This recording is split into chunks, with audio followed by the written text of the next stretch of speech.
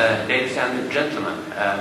When I first got the invitation from Klaus to attend and be a keynote speaker at this conference, I didn't hesitate to accept the offer. First and foremost because of the topic of the conference. And I think that the topic, the idea to combine and to look at health inequality research and research on comparative welfare state regimes is a very important one. That was one main reason. My second reason was that I'd never been to Berlin before. So, and I really wanted to see, beautiful Berlin and also historic Berlin. And what I've seen the first 24 hours really is promising. So I'm looking forward to see much more of it on Saturday after the conference.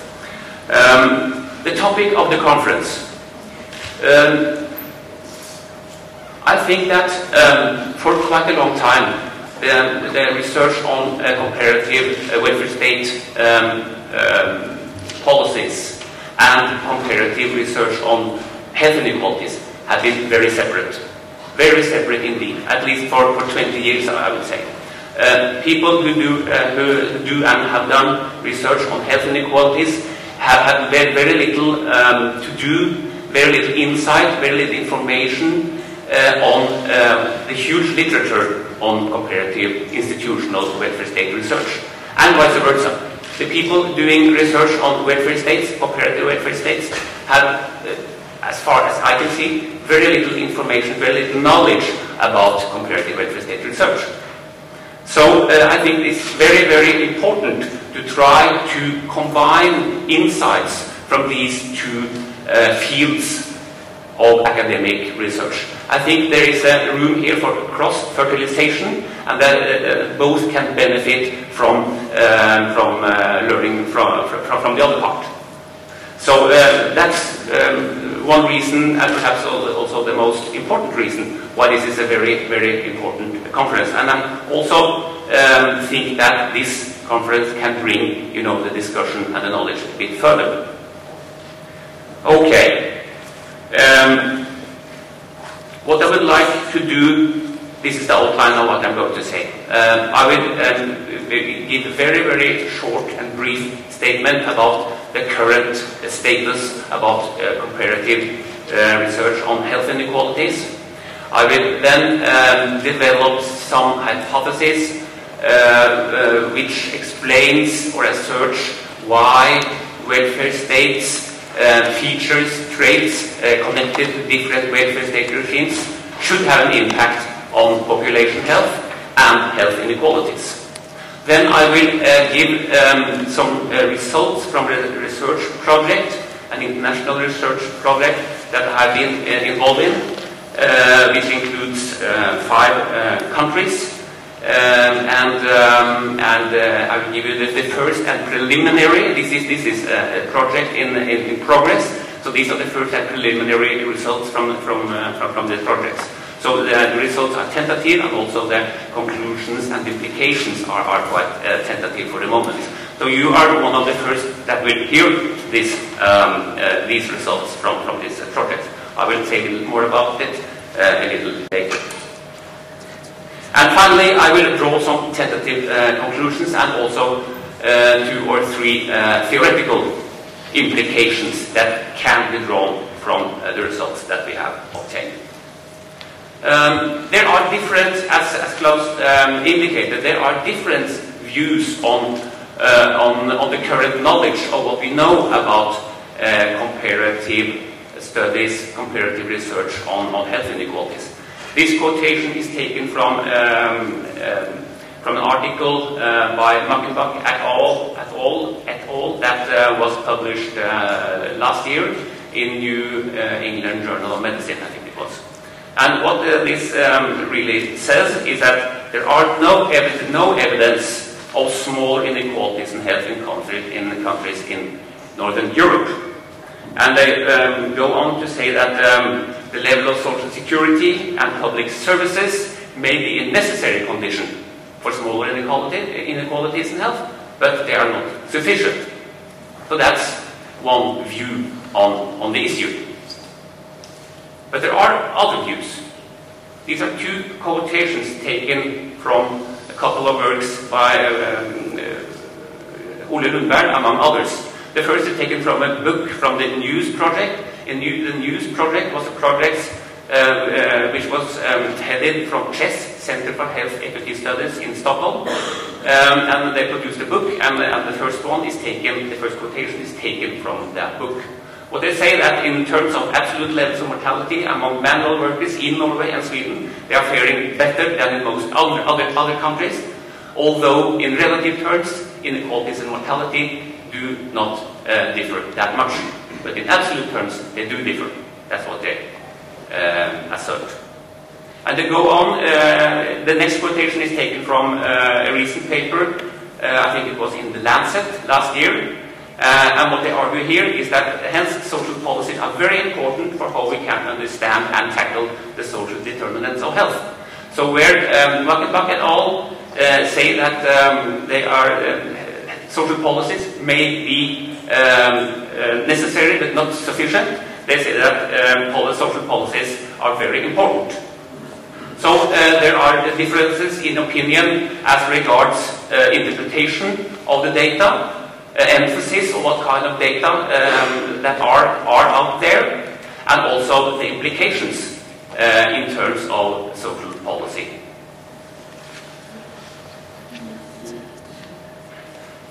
Okay, then let's turn now to what does this regime concept really mean. It has been mentioned several times. I would say that the key concept that distinguishes the three welfare state regimes, as coined by Espen Dahl in his seminal book it was published in 1990, is the concept of decommodification. And basically this fancy word means that people are entitled to opt out of the labor market when they need to do so, and without reducing their level of living, their living conditions too much. That's the core of his. That's the core of his argument. That's the core of the concept. So what that really means is that you can divide the decommodification concept in two parts. The first one is universalism versus selectivism, and the other part is the degree of generosity pertaining to different benefits and benefit programs. So along these two dimensions, using data which he collected, I think it took 10 years for him and his team to collect the data, they end up with the social democratic welfare state regime, which includes Sweden, Norway, Finland and Denmark. There you have universal benefits programs, and you have a relatively generous benefits, so people don't lose too much of their living standard when they move on to, for example, unemployment benefit. There you have the universal concept means also that you have social rights, regardless whether you are employed or not employed. In the conservative corporatist welfare state regime, on the other hand, you also have rights to benefits, and quite generous benefit. But there, the rights are connected. They are tied to social status, social class, and or social occupations. So that's different. They are not social rights in the same sense as in the social democratic welfare states. And then you have the liberal welfare state regime, which basically is targeted at the disadvantaged, the poor, and the benefits are means tested. I think these are the defining characteristics of Gösta Espen Dahl. But in addition to that, there are also some quite salient characteristics that distinguishes between the regimes. The first is, I think, that there is a commitment to full employment in the social democratic welfare state regime. And the commitment to full employment is not only because it's better living conditions for people who are in employment, but also because that is a necessity to maintain and sustain the whole system. Because we have, the social democratic welfare state regimes, they have so high level of public benefits and public services. So in order to finance, to fund those benefits and services, you need a broad tax base, which is only possible if you also have full employment. I mentioned it already, the fact that the social democratic welfare state regime also have a very high level of public programs, public benefits, is also a very characteristic feature of that regime.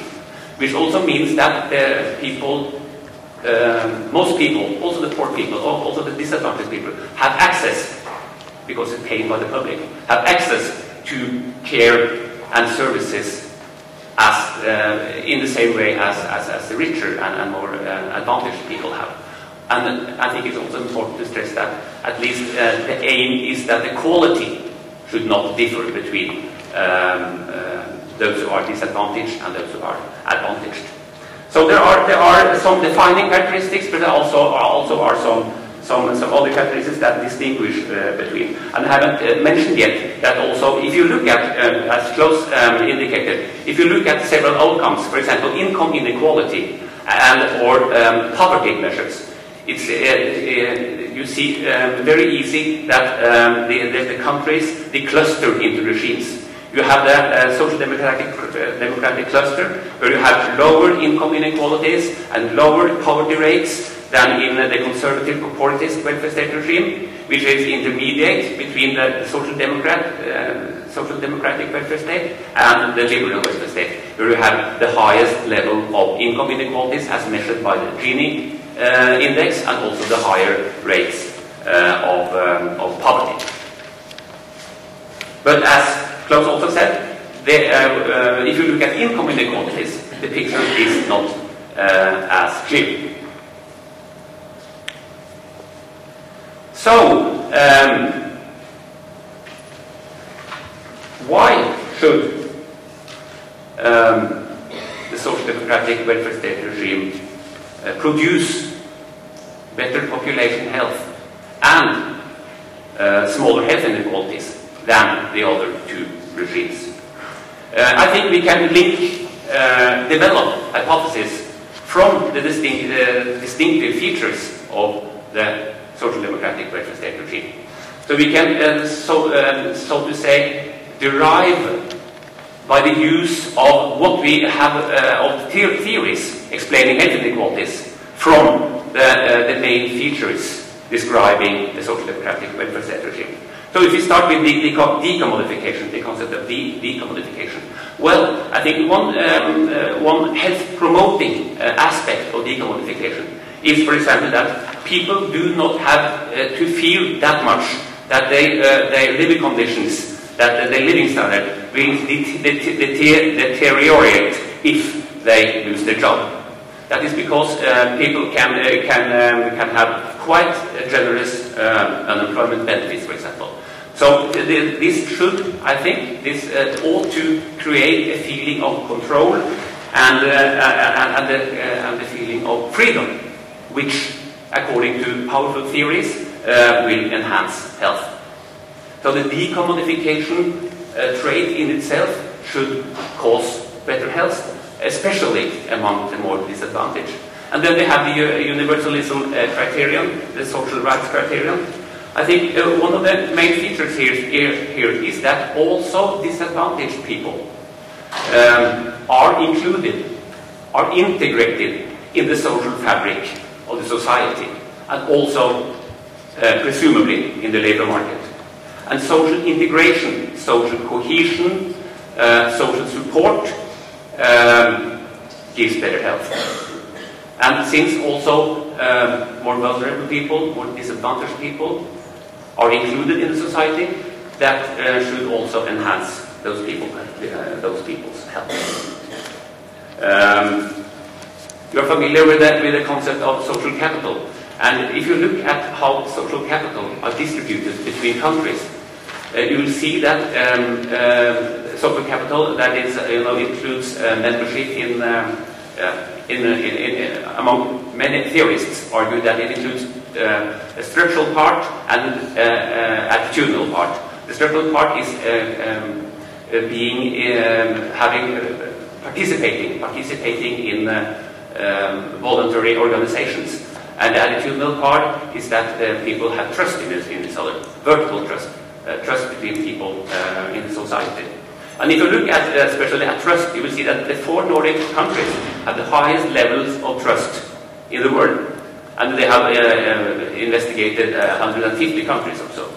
So the trust is very, very common, very broad in the Nordic countries. And trust will presumably also benefit health and reduce health inequalities. So the decommodification in itself, universalism in itself, should produce better health. Then we have the generosity of public benefits. Well, the most immediate and direct effect of that is that poverty is only concentrated among pockets out in the society, and the poverty rates are, as I said, quite low in the Nordic countries. And also in the inequality, not only poverty but also inequality is lower. And as you well know, that in inequality, and as Klaus said already, inequality is related to lower health status, and poverty definitely is related to poor health. And if you reduce those social features, you will also have a better chance to increase the health benefit. The fourth trait, I would say, is that public benefits and services perhaps not guarantee, but at least they give more equal access to these important resources in the social democratic welfare state than perhaps especially in the liberal welfare states. And that in itself may enhance health. And the fifth and the final hypothesis that could be developed here is that the welfare states institutions, they follow you, so to speak, from the cradle to the grave. So they are, presumably, they would make transitions from different life phases more smooth than in other welfare states. We have, in the Nordic welfare states, we have a paternal leave, which should make it more easy to become a parent. We have free and or very costless education, mostly. We have a lot of labor market programs, rehabilitation programs, both vocational rehabilitation programs, medical rehabilitation programs, which should smooth out the transition from being outside the labor market to come inside in the labor market. So for all these reasons, I think that there are good arguments that support the contention that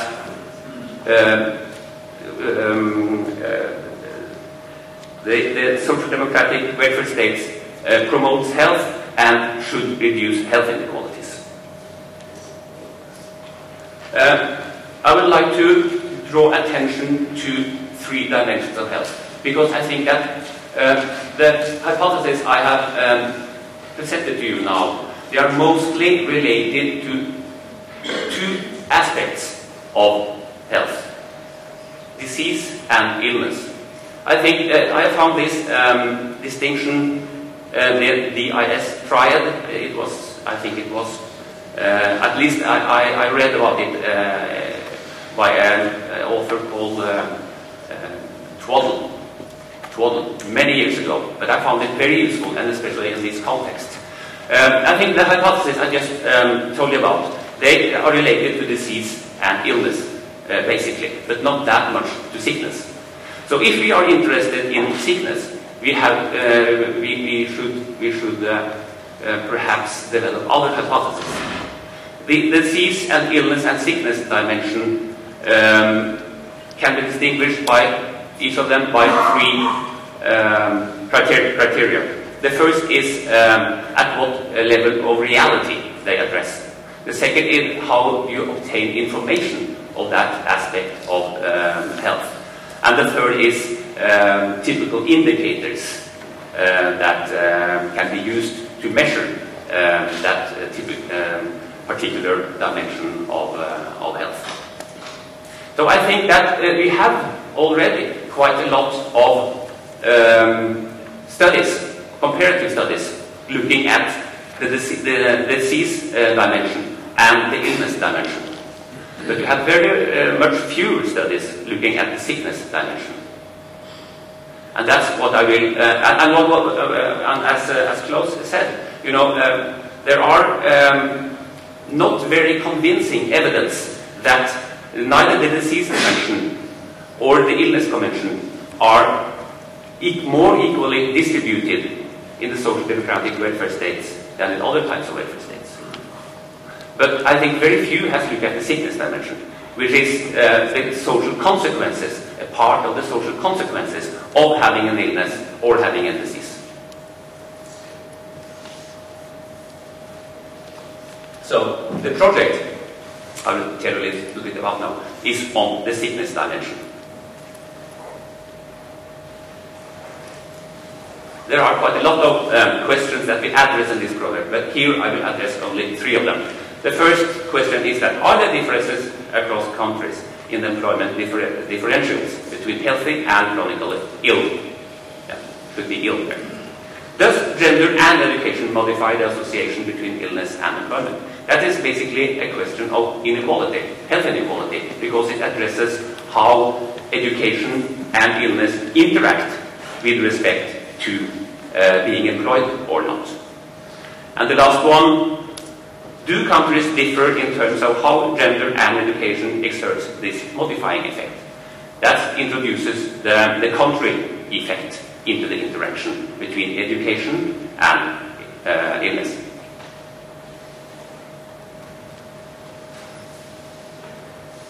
I will also touch upon what kind of policy implications that can be drawn.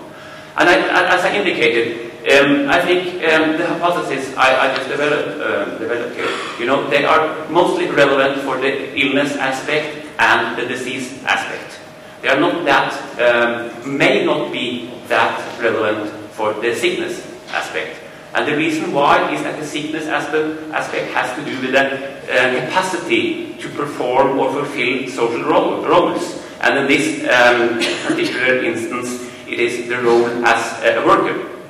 And the role as a worker may not only vary according to characteristics of the disease or the illness, but also according to the demands, requirements, and the expectations that are directed to the work role you have. And that might vary between countries, and also, of course, within countries and between occupations. So when that part of it, that part of the equation becomes so important, I think you should have specific hypothesis related to that aspect. It's both the capacity to perform a work role and also the expectations and demands that are attached to that work role that are crucial, the balance between those two. I think there are at least 3 hypotheses that could be formulated that might predict how welfare states, different social policies may impact on inequalities in sickness. And the first is that, quite straightforward actually, that active labor market policies may enhance people with work ability to participate in the labor market. And that might be particularly beneficial for disadvantaged groups, for example, people with low education. Then we have an hypothesis derived from the decommodification. And when you have in countries where you have relative generous benefits and you have a universal coverage, then people do not have to work that much in order to have a decent living standard. So in that case, you could perhaps expect that countries where we have a high level of decommodification, people with illness and people with low education would rather stay outside of the labor market rather than participate. I agree that this is more or less a hypothesis derived from neoliberal theory, but still there have been powerful notions in this respect. And then we have the flexible or deregulated labor market hypothesis, which say that low employment protection will make it easier for individuals with reduced workability to get employment and work experience, which also is derived from the same way of thinking. That is one argument why deregulated labor markets are beneficial for low-status groups. So I will not say that our data can test these hypotheses. I will not say that strongly, but certainly they will shed some light on these hypotheses. Okay, the progress is called Helping Chronically Ill or Disabled People into Work. What can we learn from international comparative analysis? And here we see the 5 teams that are working all together. I think it's 17 researchers from UK, Norway, Sweden, Denmark, and Canada. 5 countries. And as you will observe, there are no representatives for the conservative corporatist regime here. There are only 3 examples of the social democratic regime and 2 examples from the liberal regime, that is Canada and the UK. So we are only able to compare the liberal regime with the social democratic regime.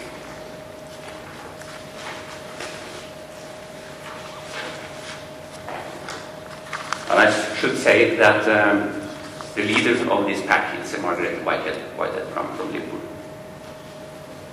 Okay, here are the data.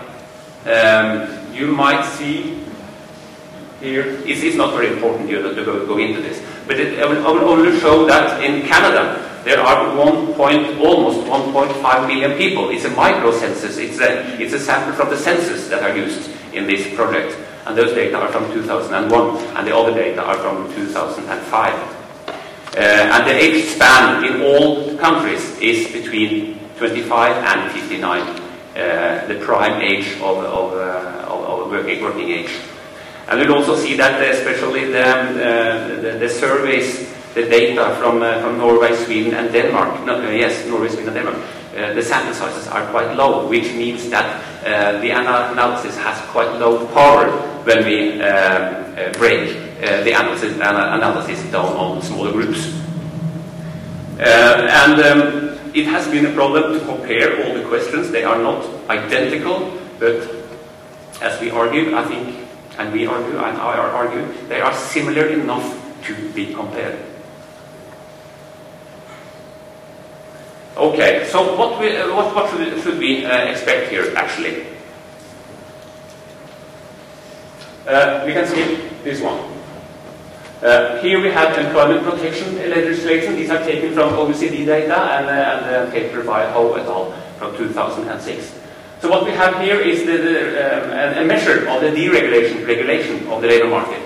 Here we have the direct measure of the decommodification index, and here we have spending on active labor market policy, which are related to all the 3 hypotheses that I mentioned to you. And if we look at the employment protection legislation index, we can see that Denmark, Norway, and Sweden have quite high levels. They have quite high levels of employment protection. That means low levels of the regulation of the labor market. While, whereas Canada and the UK have low levels. We can see that Denmark has a quite lower than both Norway and Sweden, which have identical levels, and that is, an illustration of Denmark's famous, I think I've heard about, flexicurity system. They have a deregulated labor market, but they have a very good safety net. That is, the employment benefits are quite generous, so people can switch jobs in the labor market without fear of being poor. The decommodification index indicates the same, actually. High levels of decommodifications in the social democratic countries, much lower levels in the liberal countries. And then we have the active labor market policy. High levels in Denmark and Sweden, medium level in Norway and much lower levels in UK and Canada. It might be surprising that the level is so low in Norway, but at that time in 2004 there were hardly no, the unemployment level was very low that year, and since active labor market policy are counter-cyclical, it means that at that time there were not much spending on active labor market policy. It was no need to spend that on that purpose. Okay, which means that basically we have two clusters for each of these dimensions. The Social Democrats tend to cluster together on all unemployment protection, dequalification and active labor market policies. And the Canada and the UK, as expected from the notion of a liberal regime, are also clustered together. Okay, so what do we find in our analysis of employment among men and women, healthy and unhealthy? This is a more descriptive table showing the first and simplest findings. If you look at healthy men, we see that the differences in labor market participation are practically non-existent. Healthy women, there are larger differentials between the countries. But if you look at men with limiting illness, we see that there are quite substantial differences, as well as that the level is much lower. So the level, the employment level among men with limiting illness is much lower than among healthy men in all countries. In all countries, you compare like this. But that the lowest level is in the UK. Here. And it's if you look at in the brackets, there you find the confidence intervals. If you look at the brackets, you will see that some are overlapping. But it's quite clear that UK is the level among men with limited illness is quite much lower and significantly lower than in most of the other countries. If you look at women with limiting illness, you see that the general level here is lower than the men with limiting illness. And the differences are also quite substantial. And then again, especially between UK and the other countries.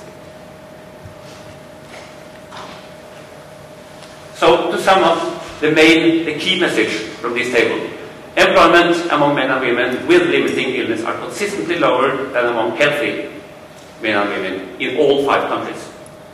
That's a general trait in all these 5 countries.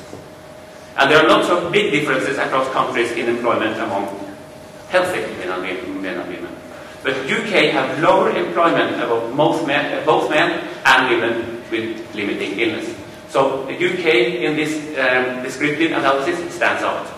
Now to a more formal test here.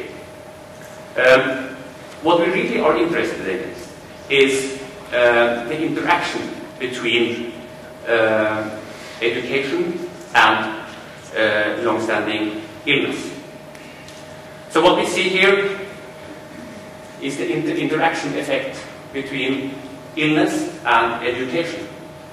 And you can see that there is an interaction effect for all the countries and for both men and women. And what that basically means is that it's less likely for a person that has low education and illness to be unemployed or non-employed, actually, to be outside the labor market, than for a person with high education. That is what the interaction effect means.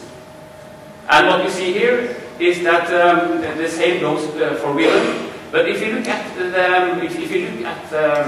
the confidence intervals, we can't really say that the United Kingdom differs substantially from the other, and statistically are statistically different from the other countries.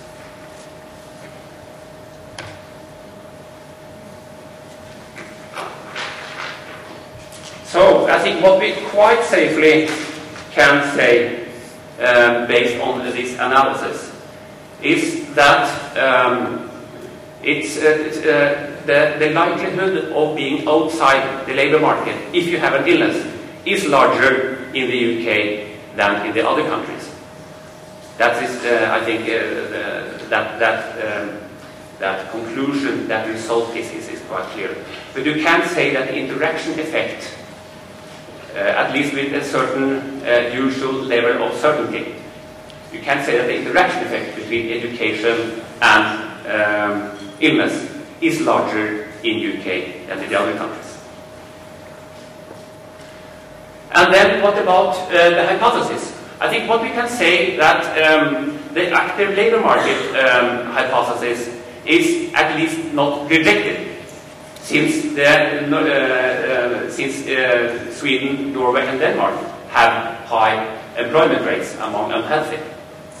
But it's not completely supported either, since Canada also has high employment rates. And we can definitely not say that the decommodification hypothesis is supported, since Norway, Denmark and Sweden have high participation rates among the ill people. And neither can we say that there is a positive effect of the unregulated flexible labor market hypothesis. It's not supported. If so, we should expect that especially UK will have high rates of unemployment among people with limited illness, and they don't. So, very carefully, very tentatively, these are the conclusions so far. And what I will end with is that what does this tell us about a few things. The first is that sickness dimension. There might, this data doesn't show it very clearly, but there might be a sickness might be differently related to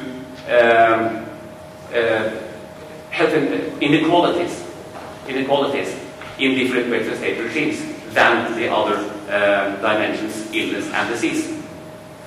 At least I'm posing the question that is a possibility. And then also pose the question whether the social democratic welfare state regime may perform better than the liberal with respect to inequality in sickness, since you have these consistently higher interaction terms in UK than in the social democratic. But because there are also differences within the liberal regime between UK and Canada, I also will raise the question whether the welfare state regime typology fit the comparative data on health inequalities. And I think that was also what Klaus talked about in his talk earlier today. That how well do the regime typology, the Espen Andersen's typology, fit the comparative data on health inequalities. And I think they don't, in this respect, they don't fit very well. There are differences between, but also within the regimes, especially between UK and Canada. There are absolutely differences between those, and Canada is closer to the social democratic countries than it is to UK. And there also are differences between within the Nordic group. And if you look at other health measures, health dimensions, mortality, for example, you will observe the same. You will observe that Norway and Sweden are quite close together. Denmark and especially Finland is far out, actually. So I think we need to, as Klaus said, to refine this typology thinking and maybe invent something better. And I also think that Espen Dahl never intended that his typology should apply to health inequalities. His typology was meant to describe social policies, and especially policies that aim to redistribute money between people and between generations and between the different life phases. And health inequalities are something very, very different, than to redistribute health is a different matter than redistribute money, definitely. Thank you very much for your attention.